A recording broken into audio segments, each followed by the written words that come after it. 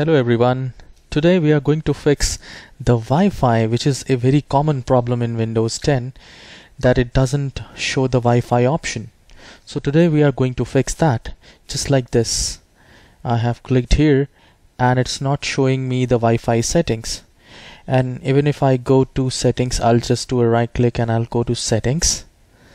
And when I go to network, I do not see the Wi-Fi option here. So we are going to fix that.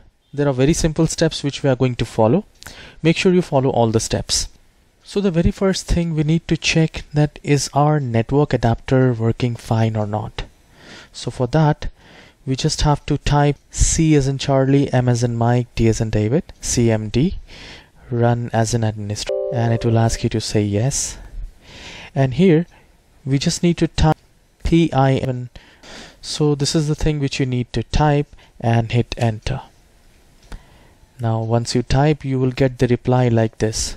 So if you're getting this reply, that means your network adapter is working and there is no hardware problem. So we will move to the next step. So for that, we need to check the Wi-Fi service is working or not.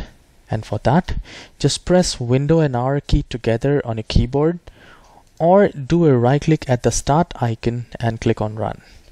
And here we need to type services.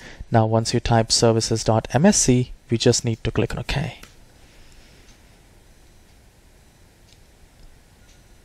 Now once you open it, I'll just maximize this. Here we are looking for WLAN autoconfig. Now make sure this WLAN autoconfig should be running and it should be automatic. And if it's not, just do a right click and you can click on start and it will be active. And also make sure it is automatic. So for that, I just have to do a right click, go to properties, and here I need to select automatic and then apply and OK. Once you're done, restart the computer and see if the Wi-Fi option is coming or not. Once this is done, we will move to the next step. So for that, you just need to press Window and R key together on a keyboard. You will get this run window, and here we need to type iNet. So we are going to reset the internet settings, and for that we just have to go to Advanced tab. A window will appear like this. Go to the Advanced tab and just bottom Restore Advanced Settings and then click on Apply. So this will not fix the Wi-Fi problem, but it's going to reset the internet, which will be helpful in resolving the issue. Once this is done, we will move to the next step. For that, again press Window and R key together, and this time we are typing ncpa. Now once you enter ncpa.cpl, hit OK, and you will see a window like this, network connection and the adapter. Now here, make sure the Wi-Fi is not disabled. If it's disabled, click on enable, and even if it's enabled, just disable it and then re-enable. Once you have enabled, see if the Wi-Fi option is back or not. You can check it from here, or just simply do a right click, go to settings, and then network and internet, and here make sure, just check if you have got the option Wi-Fi. If it's not, we will move to the next step. So for that, I'll just close this window. Just do a right click on the start icon and go to Device Manager. Now once you are in Device Manager, we are going to update the Wi-Fi adapter. So here you need to look for your network adapter. It can be Intel, it can be Ethos or Broadcom, anything.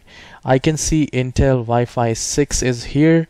So for me, I'll just do a right click, I'll click on update driver and then search automatically for drivers. So after updating your Wi-Fi driver, restart the computer and see if it's working. And if it's not, just do a right click and click on update driver and browse my computer. Once you do that, select let me pick from available list. So click on that, and here select the different driver, check if it's working for you or not.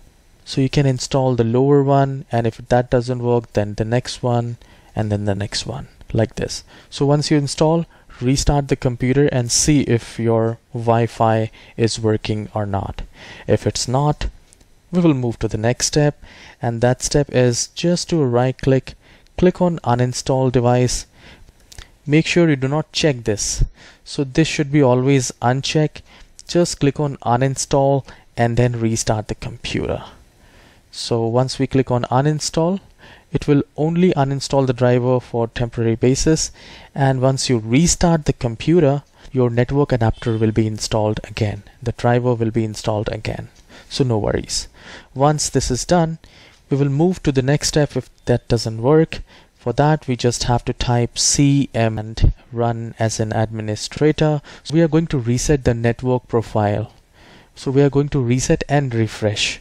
So for that, you just need to type, I'll just maximize so that you can see, it's netsh space winsock reset. So once you type netsh space winsock space reset, hit enter, and this will reset the winsock, the network profile. And one more thing we need to do, and then restart the computer. So for that, so once you're done with the first command, we need to type the second command, which is netship space reset log dot. Once you type it, hit enter, and it will reset many things, and you just need to restart the computer and check if Wi-Fi is back or not. Just click here and see if the option is there or not, and if it's not, we will do the last step. For that, you just need to press Window and R and type msconfig. I'll just zoom it out. msconfig, hit OK. So once you do that, a new window will appear. We need to go to services. So once you are in services, make sure this hide all Microsoft services should be unchecked, and here disable all and then enable all. Make sure once you enable all of them, and then click on apply and OK. And let me know in the comment section if that has worked for you or not. If it's not, I'll try my best to fix your problem, and please hit the like and subscribe. I'll see you in the next useful video. Have a wonderful day.